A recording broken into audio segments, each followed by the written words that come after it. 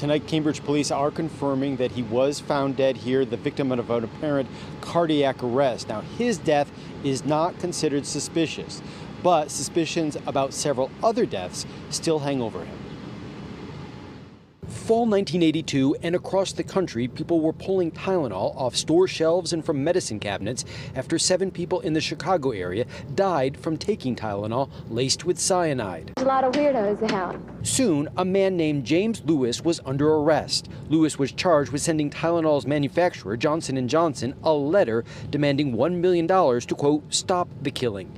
He spent 12 years in prison for attempted extortion, but was never directly charged with the killings. If the government ever has sufficient evidence, or the state ever has sufficient evidence to indict Mr. Lewis for murder, that will be done. Soon after his release from prison in 1995, Lewis moved to this condo building in Cambridge. In 2010, he went on Cambridge Access TV promoting a book about poisonings. I feel for those people every day for the last 28 years.